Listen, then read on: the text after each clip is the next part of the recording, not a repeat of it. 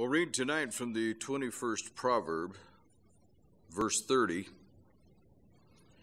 says this: "There is no wisdom, nor understanding, nor counsel against the Lord."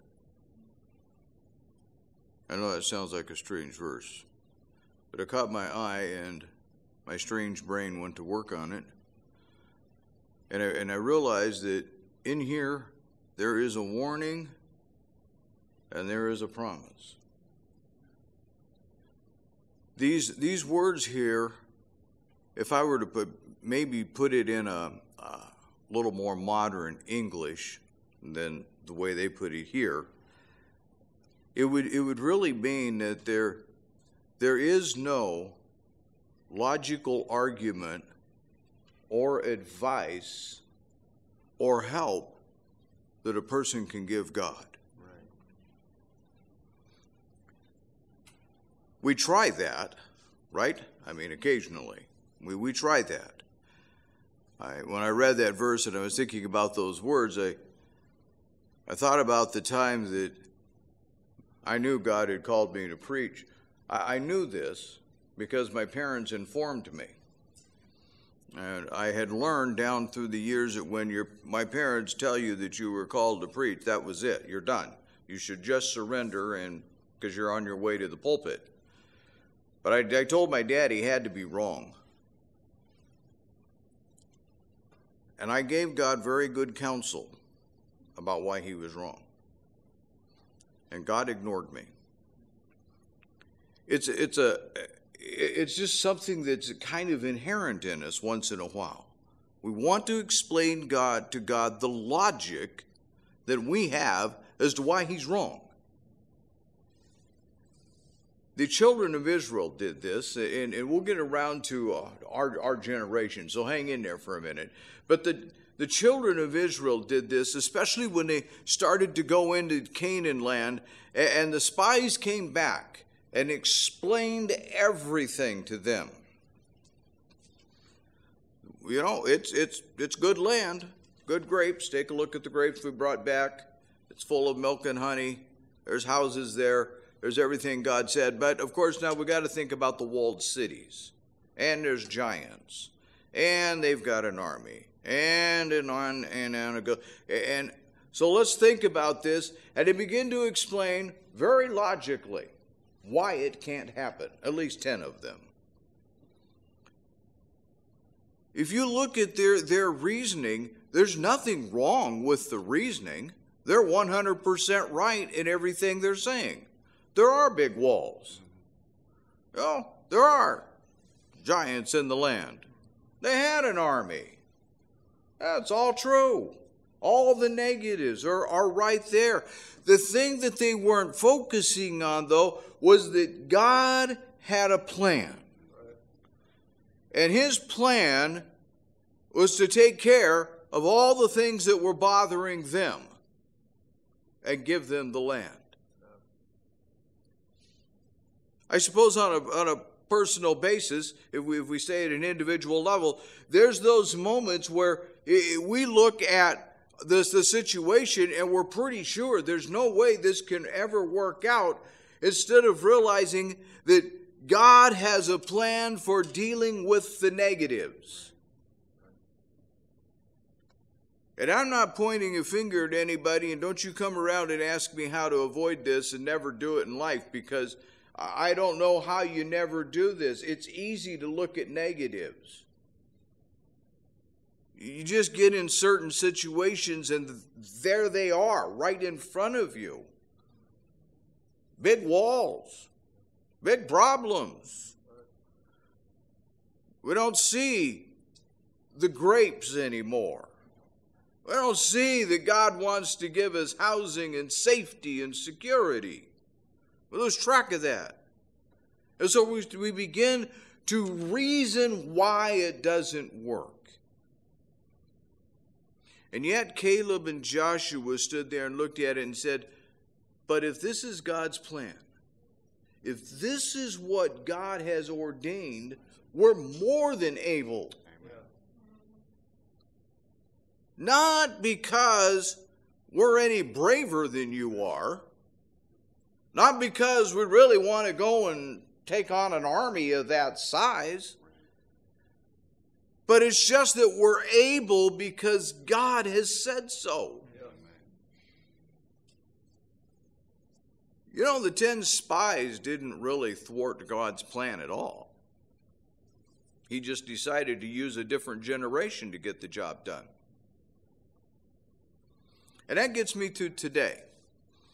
Because our world thinks, you can correct me if I'm wrong about culture today, but our world seems to think that if it fights against God and does everything God says not to do, somehow or another, the things that God said will happen won't happen. You know, that seems to be the attitude. It can't happen if I don't allow it to happen. I told one of my sons one time, and I won't tell you which one, but I told one of my sons one time, I said, I want you to know something about God that your dad has figured out. He says, I told him, I said, I discovered way back in the day when I was much younger, God is big. God is big enough to do what he wants to do, whether I want him to do it or not. And I said, furthermore, I discovered God doesn't go around conducting opinion polls like politicians do. He says, this is what I'm going to do, and he sets out to do it, and he is not interested in what humans think about it. He didn't think that was very nice.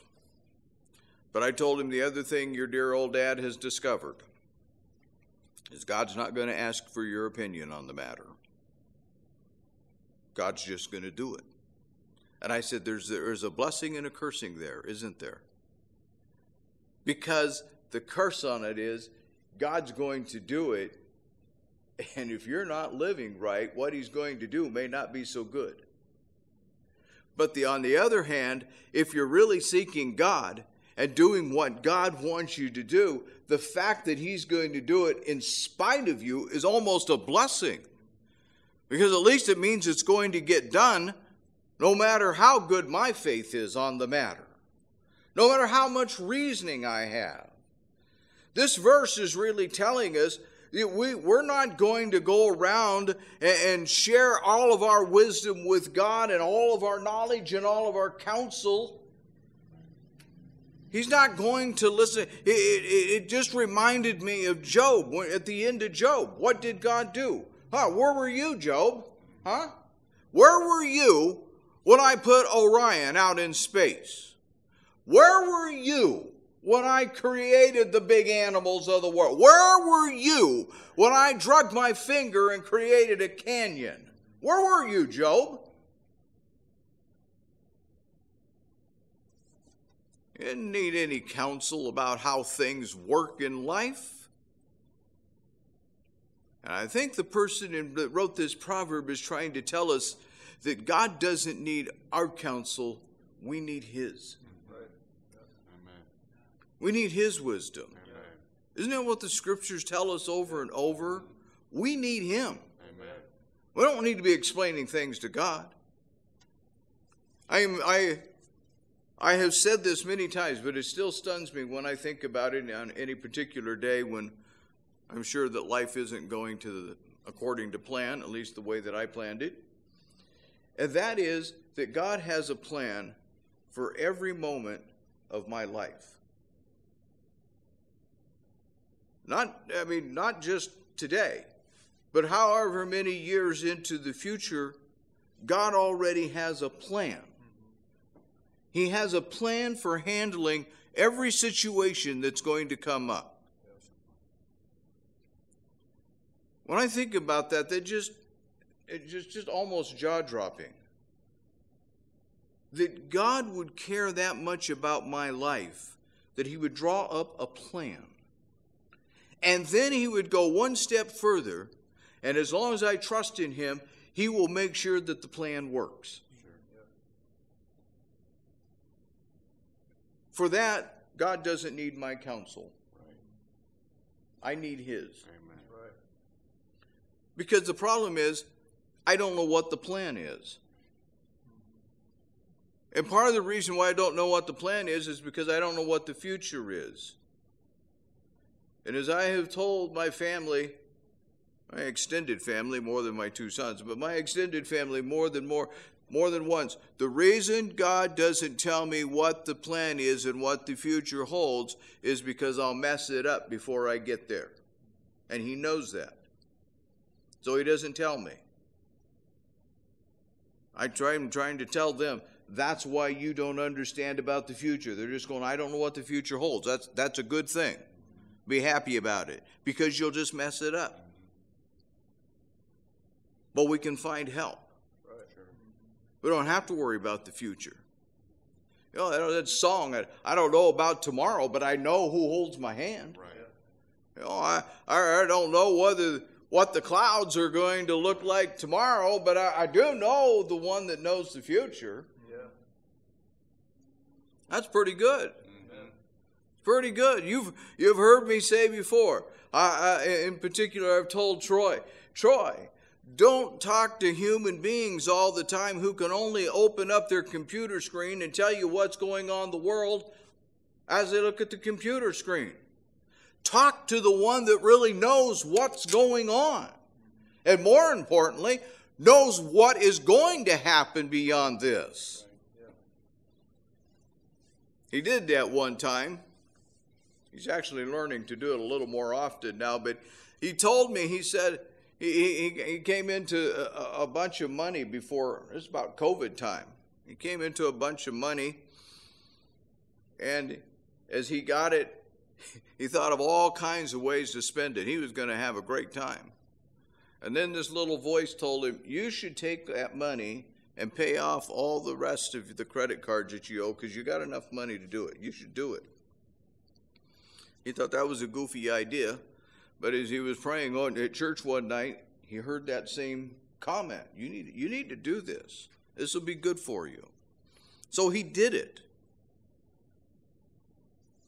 Weeks later, COVID hit. By the time camp meeting ended, the job he had changed, and he was out of work. And he came to me and he said, Dad, how did God know? I told him, I have no idea. I just know He knows. Sure. He got through that whole situation, and he was months without work.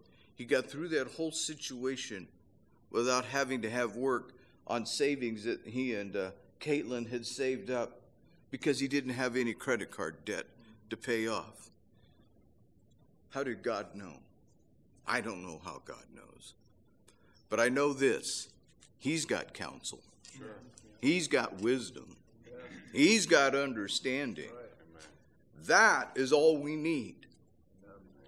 We don't need to worry about helping God out, even though it's great fun. But we don't need to worry about that. God will get along just fine without our help. But we're not going to do so well without His. Right. We need it. Amen. And as we see the day approaching, scoffers may tell us that the promise isn't sure. We'll tell them it is. They'll tell us that maybe God has changed His mind, and maybe that we'll tell Him, no, God didn't change His mind. We've read His counsel. Right. We've read His instructions. We know what's going to happen, and we're looking for it to happen because we believe that we have a word that is sure, a word from God that endures forever. It's settled in heaven, David said. Settled in heaven. That's what we're believing. That's our counsel. Yeah. We want to not give God counsel. We don't want to try and reason with God, even though I know it's the human thing to do, and we'll probably do it, and I'll probably do it again. But really what we want to do in the end is accept God's counsel, God's wisdom, and it'll get us straight to heaven. Amen? Let's come and pray.